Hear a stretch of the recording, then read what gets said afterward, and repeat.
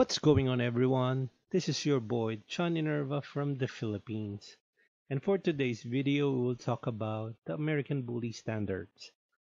I believe that this is one of the most important things that we should all know before owning an American Bully. Um, Even for the people who already have American Bullies, like me and like many other countless other people around the world, already owning American Bullies, it is a must that we all know the American Bully standards.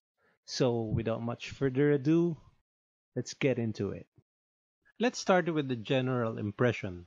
The American Bully should give the impression of great strength for its size. It is compact and medium or large-sized dog with a muscular body and blocky head. The American Bully should have the appearance of heavy bone structure with a bulky build and look. That general impression, those three sentences, I think three sentences is very important for us to know by heart that an American Bully should give us all an impression or a lasting impression that this breed of dog is not frail looking, it's not thin type of dog. It's a bulky, muscular, strong type of dog breed. So it should give that impression right away. All right? The American Bully is a companion breed exhibiting confidence, a zest for life, along with an exuberant willingness to please and bond with their family, thus making the American Bully an excellent family companion. Despite its build, despite its bulky look, despite its great strength, the best thing and the reason why American Bully is one of the fastest growing breed in the world is because of its character, its willingness to bond, its um it's being a family breed. You know what I mean? Despite the American Bully's fierce and powerful appearance, its demeanor is very gentle. That's why you always hear the term gentle beast, gentle monster. You know, they are great with kids and extremely friendly with strangers to the point that people even say you can easily steal an American Bully because it's really friendly to people, other dogs, and other animals. Of course, there are some isolated cases because these are animals, and it also depends on how people raise these animals. So sometimes there are isolated cases where there are incidents, but generally speaking, this breed of dog is very gentle, very friendly, especially to people. Human or dog aggression and extreme shyness or viciousness is not characteristic of an American Bully, and this is very undesirable. Again, going back to the general impression and characteristics, the American Bully should look bulky, strong, muscular, but at the same time, its character should be very friendly to people, to other animals. That's why it's a perfect family companion. The head of the American Bully should be distinct, heavy, large, broad. It means to say that this breed should have, basically, simply put, it should have a big head, a blocky head that would be proportionate to its muscular and bulky body.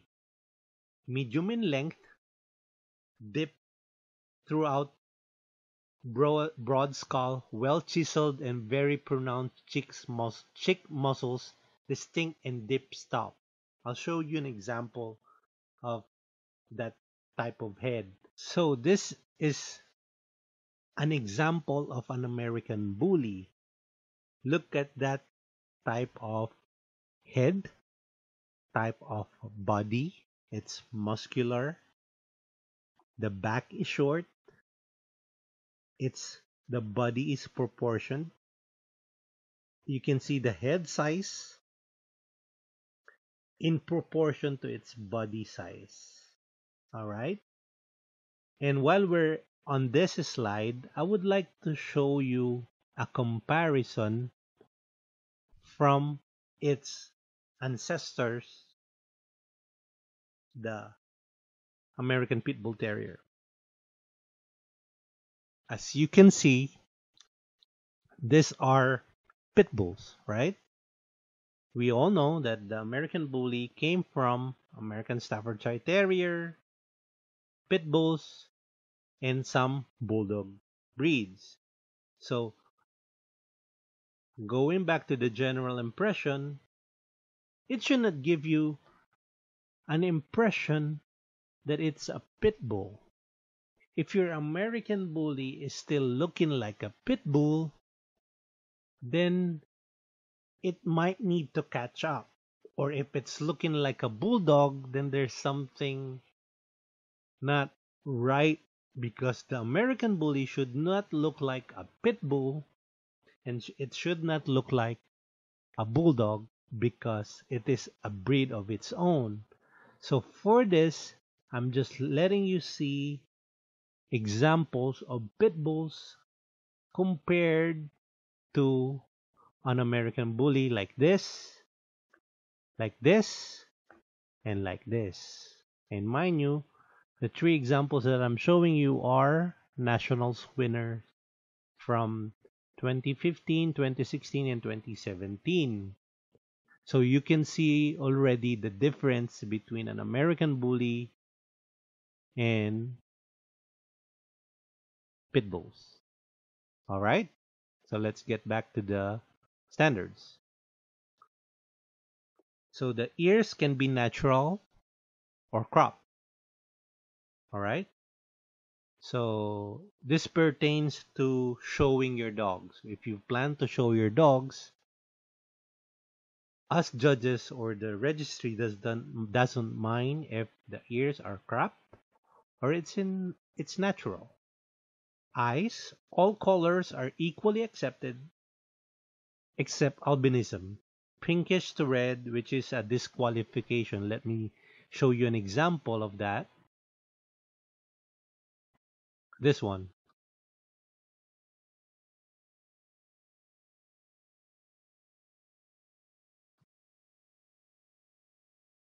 Okay. As you can see, it's white. Yes, it's white, but the more important matter that you should pay attention to is the lack of pigmentation on the nose, on the eyelids, you know, because there are dogs that are white but are not albino, exhibiting albinism, because they are white but they have black nose and they have colors on their eyelids. All right, so this is one type of albinism, adult dog, and this is a puppy, example of albino puppy. As you can see, almost no pigmentation, pale pink if I would try to describe the color, as well as the eyelids. All right. So for the eye shape, ABKC wants the shape to be oval to almond. If it's round, then that's undesirable. If it's bulging and protruding, the eye, the eyes are protruding and bulging, then they are a fault. All right? Then it is a fault. Visibility of haw should be minimal. These are the faults.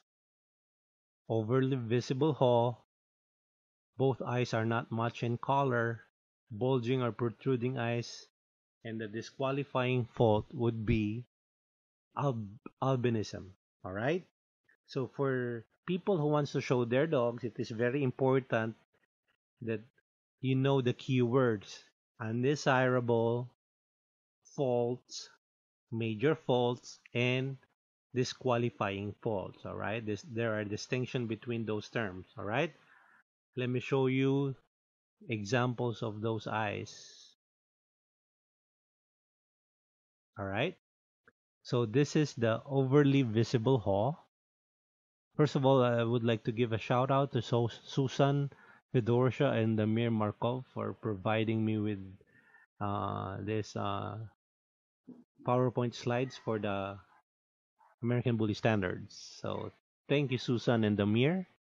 So this is the overly visible haw, wherein the inner part of the lower eyelid is very visible.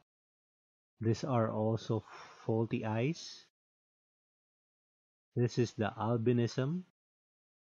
Odd eye would be two different colors of eyes.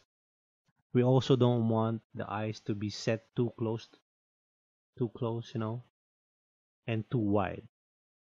There should be a balance like this. All right. So, okay.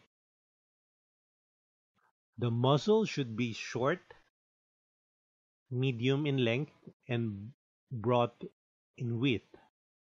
Length to be shorter than the length of the skull, with distance from the tip of the nose to the stop approximately one-third of the distance from the tip of the nose to the occiput, but not so short as to interfere with normal breathing.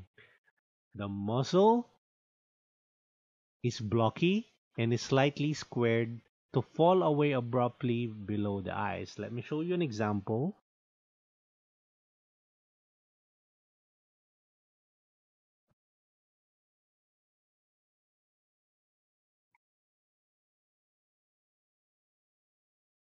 So this is the muzzle, right? It should not be pointy. It should be square on this part or blocky. And the length of the muzzle, which is from here to here, should at least be one-third of the total diameter from here until there. All right?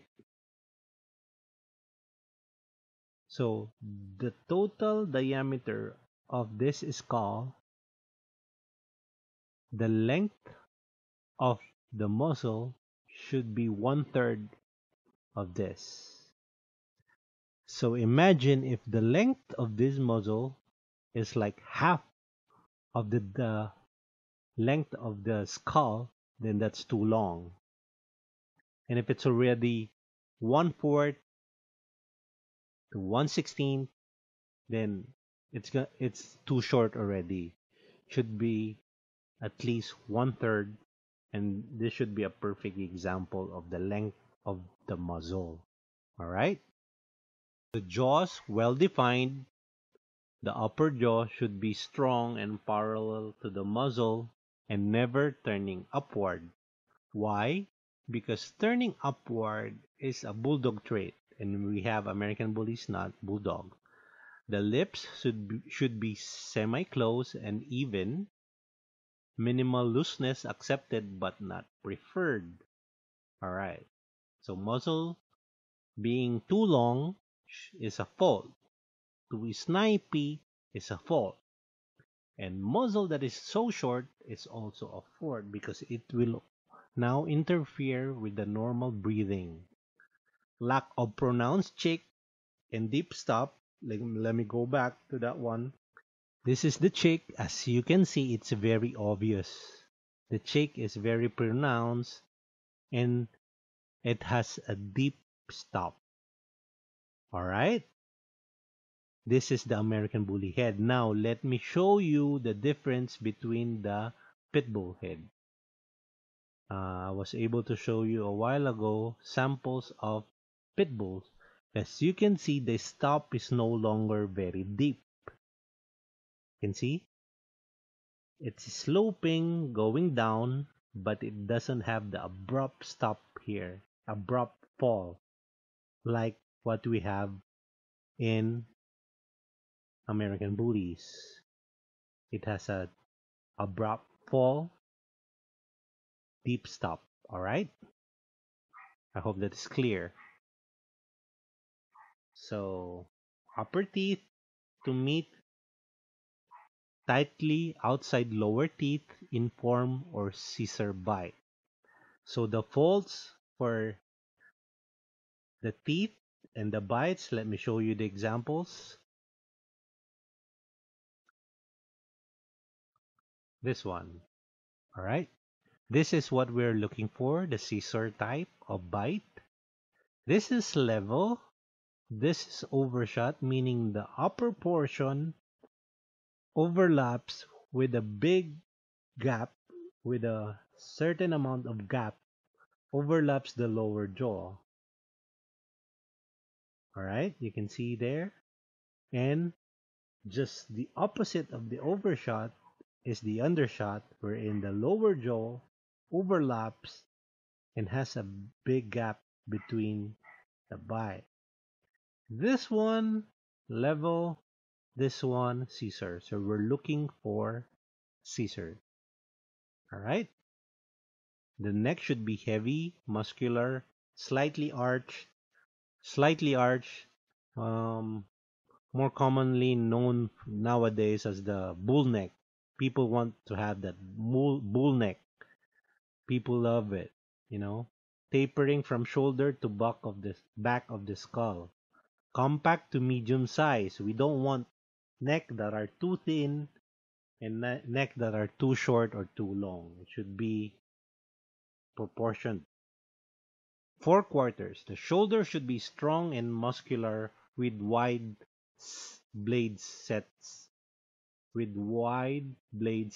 wide and well laid back. The upper arm is approximately equal to the length of the shoulder.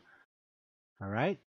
Forelegs straight, strong, sturdy, and large bones. We want large bones on our American bullies. We want strong pasterns. They are short and nearly erect. Feet straight forward, never easty, westy. Distance from the withers to the elbow is equal to the distance from the elbows of the bottom of the feet. So if this is your ideal American bully, this part and this part should be equal in length. All right, from elbows down, the length of that from D to B and from D to C should be the same if we're looking for the perfect structured bully. All right, quarters, upright shoulders, steep and forward scapula. Let me show you an example for that. This is an example of that. It's protruding. It's not, you know, it's forward scapula, shoulder blade. The shoulder blade is forward scapula. All right, that is an example of that.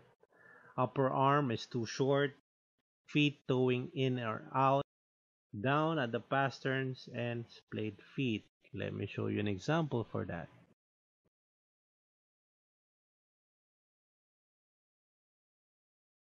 These are the splayed feet or foot for this matter, because it's only one. And flat, we don't want this. This is what we try to aim for. Another set of examples. We'd look for this A as correct. It's slightly bending on this part because it's like the shock absorber. And if they try to run, this is where they're getting their strength from. Goatling for the letter B. C, D, and E are undesirable, and some are already false. All right. This one I mentioned a while ago. The turning out of hawks. These are the hawks. This is turning out. Now the opposite is turning in. We don't want that. This is too wide, and this is the correct. All right. So for the body, it should be heavily muzzled, massive, bulky body type of compact medium length, giving the impression of great power for its size. I mentioned that a while ago. The ribs should be well-rounded, creating a barrel chest with all the ribs close together. Forelegs set rather wide apart to permit chest development. It is very important for a for an American bully to have a ample chest substance and ample chest width. All right. If your bully dog, if your American bully has a very narrow chest, then it is not desirable. Let me show you an example of this. Is a good wide chest. Now compare it to this. This has no substance and very narrow. That's why, but these are pit bulls, so we should not be able to compare it with the American bully. But for the sake of letting you understand, for American bullies, this is not desirable. The no substance on the chest part. We want this substance for the chest and the width also. All right. Next, the back should be fairly short to medium, slight sloping from withers to rump, or straight accepted with gentle short slope at rump to base of tail. Let me show you again an example of that. This is a short back. It will now have a slope from here, and then it will go down from there. All right. A back that is too long is a fault because we're actually aiming for a square type of body structure. Rear higher, rear higher than the withers, it's unacceptable. Imagine this rear is higher than this part, then that will look like this. It's not desirable. All right. Muscular development on angulation, width, and hindquarters. All right. So let me show you examples of those angulation. All right. We're trying to aim for this type of angulation. This is overangulated, short upper thigh, long hock, sickle hock, and short lower thigh. I mentioned a while ago the back part. These are the top lines. We're aiming for this. We don't want this. We don't want this. Sway back with dwarfism.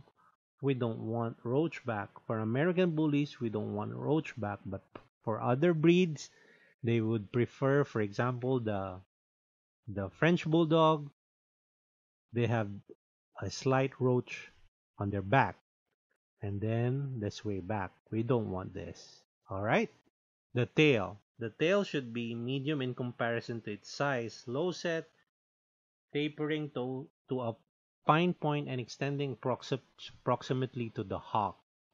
This should go down to the hock. All right. If you pull this tail down, it should be in the hock. If it's short, if it's 1 inch shorter or if it's 1 inch longer, then that's acceptable. Anything longer or shorter than 1 inch is already a fault. We want this type of tail. All right. And if we pulled it down, it will be on the hock. All right. Is when you see the tail pointing towards the back, it's gay tail. If this tail just go up and up to here, then that's just a challenge tail, And if it's not pointing down to the back part, then it's still just challenge and it's not gay tail. All right. The feet should be rounded and of moderate size in proportion to the dog, compact, well arched and tight, or flat feet and long toes are faults. The coat should be short, glossy, close, stiff to smooth to the touch. Whenever you see an American bully with long coat, then there's something wrong with it, all right? Or maybe there's another breed mixed into that. The color and pattern. All colors and patterns are permissible, except the pattern merle. Let me show you an example for that. Most of you I know knows what a merle dog is, but some of you are mistaken with white dogs with tickings. The white dogs with black tickings is not a merle pattern. This is the merle pattern wherein you can see tan lines, you can see blue, you can see some brindle, a mix of everything. This is the usual color for or usual pattern for merle. All right, I hope that's clear. Your white dog with black tickings is not a merle dog, merle pattern dog. All right. Third, male 17 inches to 20 inches. All right. What does that mean? It means that for males, if this bully reaches from here to here, 17 inches, then it's a standard dog. All right. If it reaches 19, from 17 to 19, then that's a standard dog. Anything below 17 inches should be considered pocket. If it's more than 19, it should be XL, right? A pocket, a standard, and an XL dog should all look the same. Bone structure, body mass, head size, and everything except for one factor, the height, which is measured from their withers, which is measured from this part, the withers, down. I hope that is clear, okay? Let me repeat that. The pocket, the standard, and the XL should all possess the same mass, bone mass, bulkiness, big head, except for one major factor, height. All right? So the pocket should be, like I said, under 17 inches.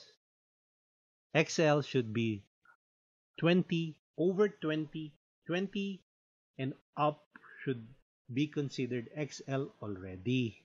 All right? I stand corrected. I said 19 a while ago, but if it's for males, if it reaches 20, then it's already an XL bully. For females, if it reaches 19, then it is already an XL female. All right? The American bully moves with confident and proud attitude while keenly alive and alert to its surroundings. Gait should be effortless and powerful. Let me show you an example of an ideal, I'm not saying perfect, but an ideal movement for an American bully. All right, two American bullies with effortless gaiting, as you can see. No paddling, of course, no rolling, no side winding. All right, let me repeat that. You can see them effortless, powerful, no dragging, no pacing, no canter, just trotting, nice gait. Again, for the last time, this is what an ideal movement of an American bully should look like. Why am I trying to emphasize on the movement? Because some people who are new to the breed, they're trying to compare and looking for the gating style of other breeds to the American Bully. If you have a miniature pincher who is having hackney action while it's gating, you should not look for that for American Bullies, because this is how an American Bully should move. It is powerful and effortless considering its body. We should also not compare how a Doberman Pinscher or a Shih Tzu or any other breed for that matter to the American Bully movement. So if you're showing your dogs, it is a must that you know the faults. Both eyes are not much in color, then that's self-explanatory. And I showed that a while ago. Overly visible haw, bulging, protruding eyes, muzzle too long and snipey, you know that. Lack of pronounced and deep stuff.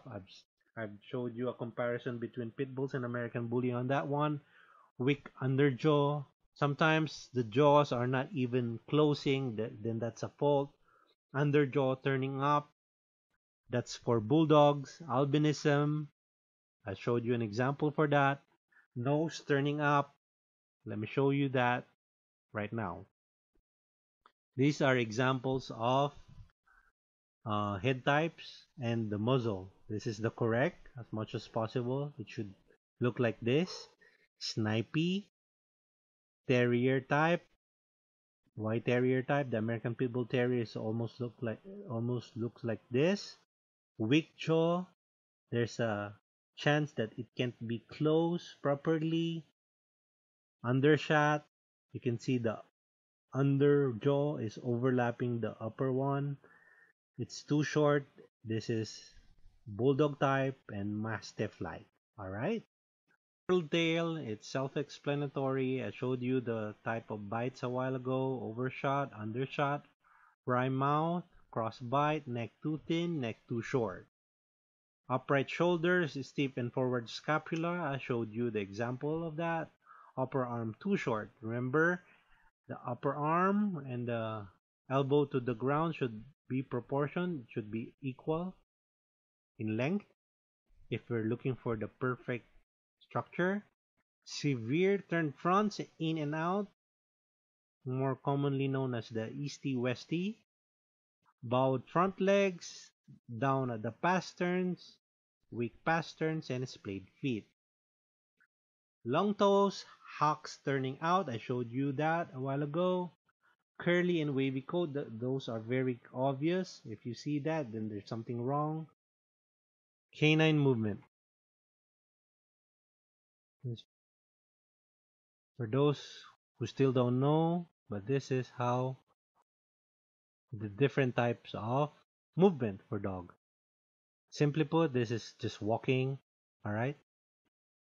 Just walking, but we want gating, walk, walk, walk, German Shepherd walking. Now this is the trot, maybe known also as gait. This is what we want. All right, the diagonal legs move at the same time. So, meaning the left front and the right back legs are moving at the same time, and the opposite, as you can see. All right. Again, the right front leg and the left back leg are moving at the same time. It's trotting or gaiting. All right. Another example. Okay. Now we don't want this one. When the American Bully is doing this, then it's not, it's a fault. Same side moving at the same time. You can see the left legs, the left front and back legs are moving the same time. Boom. The right, boom. The left, boom. This is spacing. We don't want that in our bullies. All right. Again, example of pacing. And look at the canter. Canter is when this is the No, this is trot, and later it will go to canter movement. Canter meaning the both front legs trot, and it will go to canter. Both front legs the same, legs together, back together. Front together, back together. All right? Knee action. Trying to like kick before moving. All right? This is the hackney action. For those people who don't know what hackney action is, this is the hackney action. Of course, we don't want that in our American bullies, but for the pinchers, they love that. So serious faults, we don't want king tail twisted, knotted. Of course, I showed you what an ideal tail a while ago. Disqualification, this is very important. Displaying and possessing aggressive behavior. This one, I don't give an excuse. If it shows aggression towards me as a judge, then it's DQ right away, disqualified. Pink, albino eyes, you know that. Merle pattern, you know that already. Unilateral or bilateral cryptorchidism, meaning one or two balls only.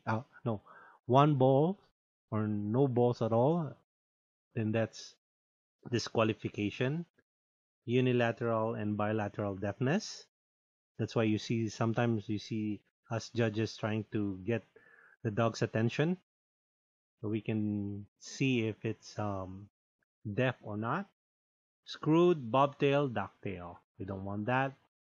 All right, so these are examples of American bullies. You can see this; they are very consistent through the years. All right, this is a classic.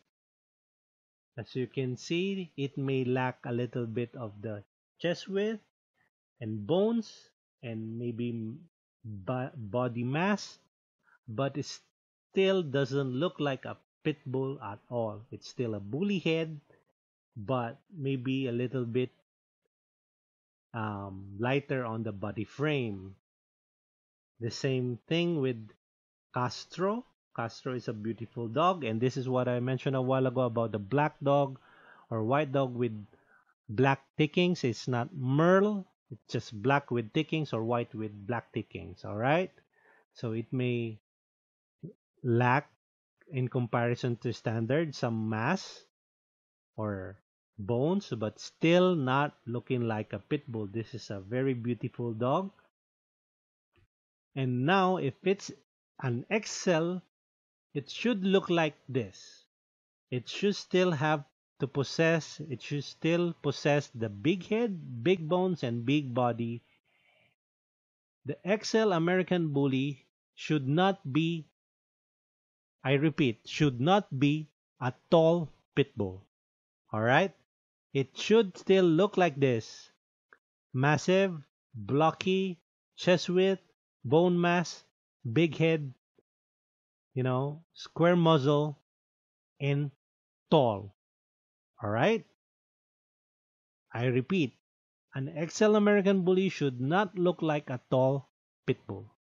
A pocket one should look like this, still possessing mass, gorilla neck, straight top line with good angulation, mass not too short of a muzzle. It possesses everything the XL and the standard. All right, Mufasa and then Grand Champion Bear. So as you can see, they don't look like pit bulls. They don't look like bulldogs. They don't look like French bulldogs. Rocco. I'm showing Rocco because Rocco is a very massive dog, but still possessing that sound structure.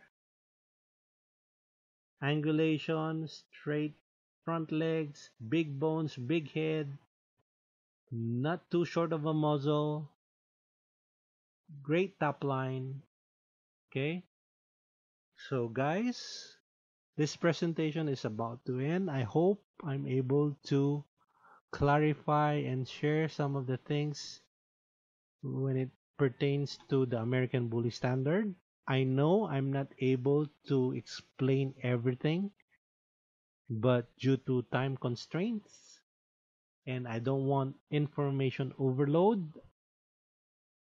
Anyway, this presentation is public and it can easily be accessible in the ABKC website. It may not be the same exact presentation, but the standards is written in our ABKC website, so you can have that as your reference. And I hope you enjoy your American Bullies, love the American Bullies, and I hope I was able to help explain some of the important things about the American Bully. See you in the next video and stay classy, guys.